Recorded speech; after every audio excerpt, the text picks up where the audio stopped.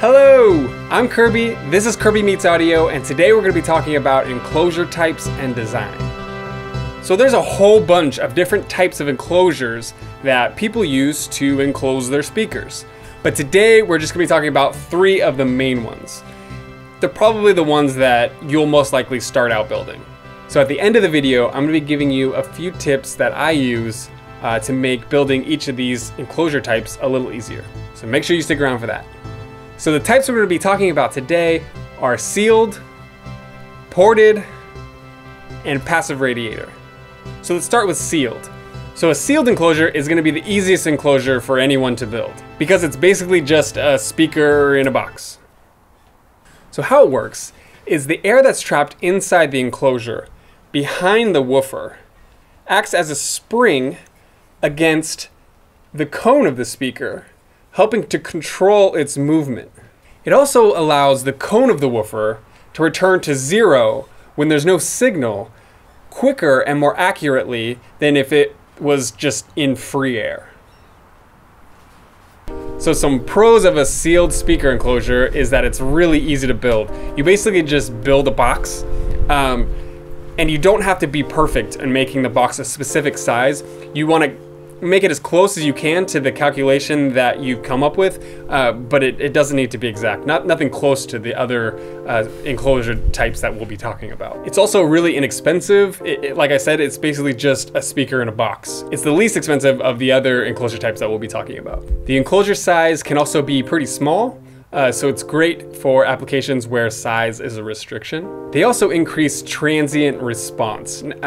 Transient response is like really quick bursts of sound, so like clapping or a snare hit, stuff like that. Some cons are that the bass is really limited depending on the driver that you put into the enclosure. Also, the driver won't be as efficient as it will be in other enclosure types. This just means you're going to need a little more power to power speakers in sealed enclosures. All right, so now let's talk about a ported enclosure. So a ported or a bass reflex or a vented enclosure, this is probably going to be the most popular and the most used enclosure type. And it's basically just a sealed enclosure with a really specific hole in it. So how it works is there's a tube in the enclosure that allows energy from the back of the woofer to push air through the tube and out the enclosure of the speaker. And basically what this does is it reinforces the lower frequencies that are produced by the driver. The diameter and length of the tube, as well as the size of the box, are tuned using the driver's feel small parameters, or TS parameters. Those are basically just really specific measurements of the speaker and what it can do. You can usually get these measurements from the manufacturer of the speaker, but also whoever's selling you the speaker usually has those parameters as well. And a lot of time, if you're buying them online, there'll be a little section like a data sheet that you can download, and all the specs will be on there, the feel small specs. So a pro of the ported design is increased bass output or low range frequencies. The sealed enclosure's low frequencies are really dependent on the actual driver that's put into the enclosure, but with a ported design, you can actually extend that bass range from a specific driver down lower because of that port tube and the way it's tuned. Ported design also increases efficiency of the driver, so you need a little less power. It also offers really low distortion, so it sounds good. Some cons of ported speakers are that sometimes they need to be a little bigger.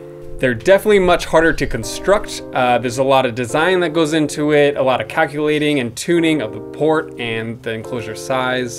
So it's a little more difficult. It's also more expensive to build than a sealed speaker because you have to pay for the port and there's a little more work that goes into making the enclosure.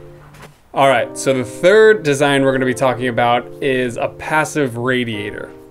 Now, a passive radiator is really similar to a ported enclosure. The only difference is you're replacing the port with another speaker. And it's passive because there's no motor, there's no magnet on the back of the speaker. It's just a speaker cone without a magnet. So just like in the ported enclosure, it uses the energy from the back of the speaker to drive the passive radiator. So the air that's moving around inside the enclosure from the speaker is pushing on the back of the passive radiator, moving the speaker cone and creating the sound. Now the radiator is tuned to a lower frequency by adding weight to the back of the cone. So some pros of this design is that you can get the same low frequencies that you can get from a ported design, except you don't need to have that long tube inside the enclosure, so you can make the enclosure a little bit smaller with the passive radiator. There's pretty easy low frequency adjustments just by adding or taking away weight from the back of the radiator. So a big con is the cost. Passive radiators are expensive, much more expensive than ported, definitely more expensive than sealed design. So take that into account when you're deciding. All right, so let's talk about construction. So a question that I get asked all the time is, how big do I make the enclosure for my speaker? Or how can I tell how big to make the enclosure for my speaker? And the best way to do that is to use online calculators. You'll use the Thiel small parameters from your driver that we talked about earlier. You'll plug those into the calculator, and out will pop the best size for that speaker that you're using, depending on which enclosure type you're going to be using. And I'll link all the calculators that I use down in the description, so check those out. All right, so let's do some tips. So for sealed enclosures, one thing you can do to trick your driver into behaving as if the enclosure was much bigger than it actually is to fill that enclosure with some sort of filler. I like to use polyfill, but all it does is it slows down the air moving inside the enclosure, making the driver think that there's much more space in there. Now this does affect the sound of the speaker. Some people like it, some people don't. What I would recommend is to put a little bit of fill in it. Actually, try it out without any fill, see what it sounds like, put a little fill in it, see what that sounds like, put a little more, see if it sounds better, and adjust accordingly to your own ear. So with a ported speaker, the best thing you can do is to take your time while designing it. Draw out exactly what you want to make, get the measurements for everything, double check things before you start constructing. The worst thing you can do is to be halfway through cutting your wood and realize that you're, a few inches off in one place. And what do? You're going to make the enclosure a little bit smaller, and then it doesn't sound as good as it could have been. So definitely take your time, draw out everything that you need to do, make a cut list. Have that cut list really close to you while you're making your speaker, refer to it often, and you should be solid. So passive radiators, I don't have a huge amount of experience with this type of enclosure. I have made a few though. On the back of passive radiators, there's usually a little threaded hole that you can put a screw into. And the best way I found to add or subtract weight is to add washers to that screw.